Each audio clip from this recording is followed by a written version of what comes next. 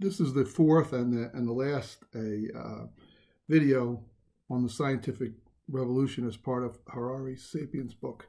And this one's going to focus on the last two items, the one happiness and the other is the end of sapiens themselves. All right, and let's start with happiness. One of the things that Harari says, he challenges that our progress and increase in wealth have successfully converted into an increase in happiness. While there are more of us, so DNA and empire may be happy, and we have more things, so capitalism may be happy, and we have more knowledge, so science is happy, he doesn't believe that we are happy as sapiens because we are still anxious, fearful, dangerous, and intolerant. Hardly a recipe for happiness. If you remember in our first video, we talked about how sapiens made it to the top of the food chain too quickly. So they brought their anxieties and their fear with them. And that has translated into a challenge for sapiens to become happy.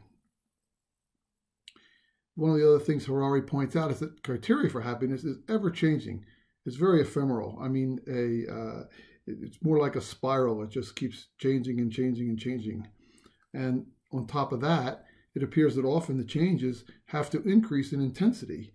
So that this is what we see sometimes with addictions and stuff like that, where it has to keep getting, the drugs have to get stronger and stronger in order for the person to experience the same level of biological happiness that they experienced before.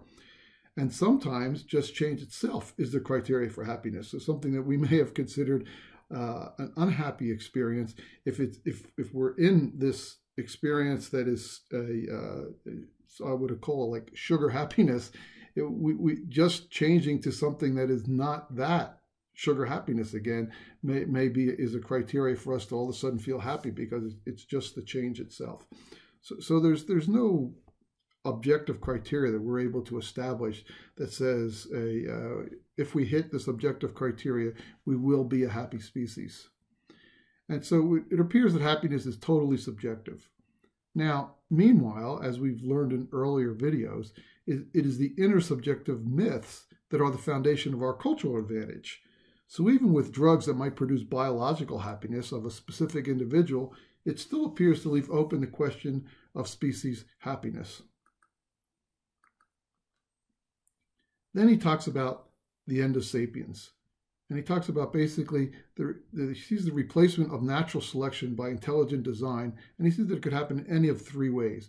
One is biological engineering, where we take either designer babies or we play around with the DNA of people who are already here, and in hopes of creating a biological Superman or super person. Then he also talks about the second one is cyborg engineering, where we basically are augmenting our biology with our technologies. And we see, of course, I mean, even something as simple as glasses is engineering, a cyborg engineering. And we can see how all the people being networked together, if you think everybody has the capability to be connected to something like Google, then everybody has equal knowledge about everything that Google has knowledge about, and so it's a way that he sees that he believes that one of the other three ways that we're heading towards. And the last one is the actual engineering of inorganic life, and this is not where basically what we call like Data, the character in Star Trek, where basically it looks like a artificial person. Instead, it's actually a reconnection of inorganic life.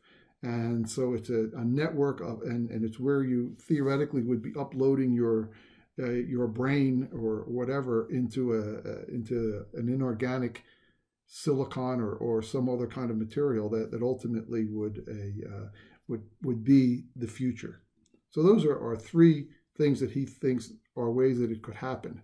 But the point behind the whole thing is that he also sees that this brings about even just the not once we hit any one of those three or all of those three, but just in the process of heading towards those three, he sees at the end of our current set of myths, the end of the myth of romanticism, capitalism, humanism, nationalism, consumerism, the idea that we need variety, and scientism. He sees it basically that the 21st century is going to bring those myths to an end. And that's kind of the end.